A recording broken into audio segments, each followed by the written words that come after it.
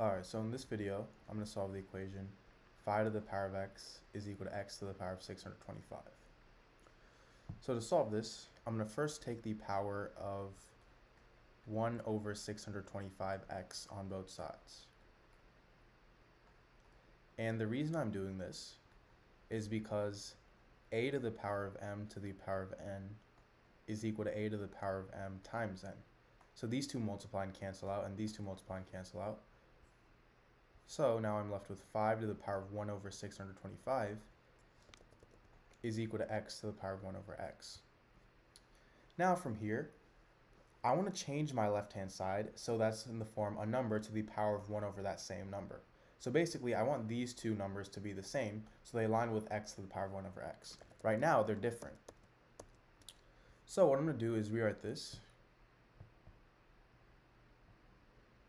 as 5 to the power of 5 over 5 times 1 over 625. So now I get 5 to the power of 5 to the power of 1 over 3,125 is equal to x to the power of 1 over x.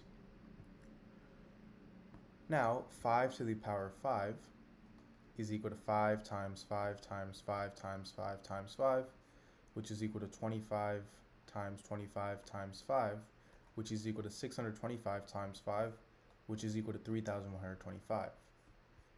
So I get 3,125 to the power of 1 over 3,125 is equal to x to the power of 1 over x.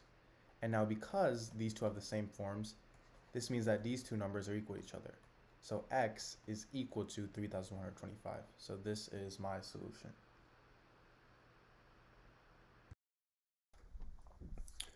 Alright, so in this video, I'm going to be solving the problem 9 to the power of 900 minus 9 to the power of 901. So, to solve this, I'm going to first start by evaluating my terms. So we have 9 to the power of 900 and 9 to the power of 901. And these two terms are pretty similar, except that the exponent for 9 to the power of 900 is 1 less than the exponent for 9 to the power of 901. So the easiest way to solve this is to simplify this as much as we can.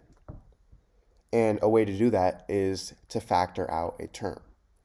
Well, 9 to the power of 900 is actually a factor of 9 to the power of 901. So all we have to do is rewrite 9 to the power of 901 as something times 9 to the power of 900. Well, we can use properties of exponents to do this. So I'm actually going to rewrite 9 to the power of 901 as 9 to the power of 900 plus 1. And now I can use the exponential property a to the power of m plus n is equal to a to the power of m times a to the power of n. So I get 9 to the power of 900 minus 9 to the power of 900 times 9 to the power of 1.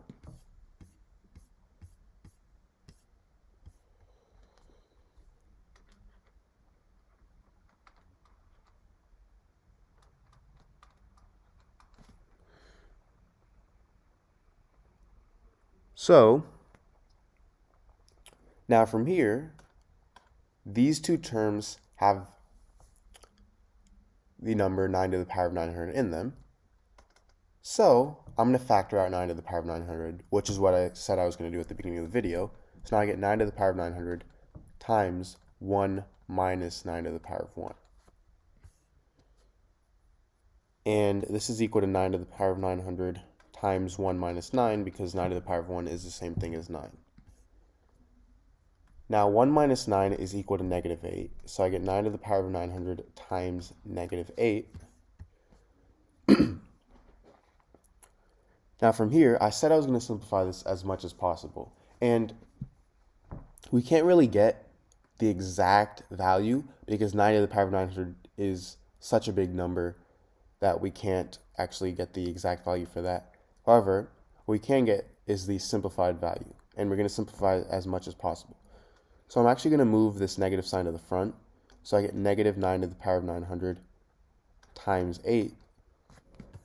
And this gets me negative 3 squared to the power of 900 times 2 to the power of 3. We're simplifying these terms as much as possible. So I'm going to use a quick exponential property that states that a to the power of m to the power of n is equal to a to the power of m times n on 3 to the power of 2 to the power of 900. So I get negative 3 to the power of 1800 times 2 to the power of 3. So this is my final solution to this equation. Now, if you haven't already, please make sure to subscribe, leave a like, and even show this to any of your friends and family. That would support me a lot. I have a bunch of other videos similar to these on my channel, and if you're up for any challenges, I have a bunch of those, so please make sure to check them out. And thank you for watching. Bye.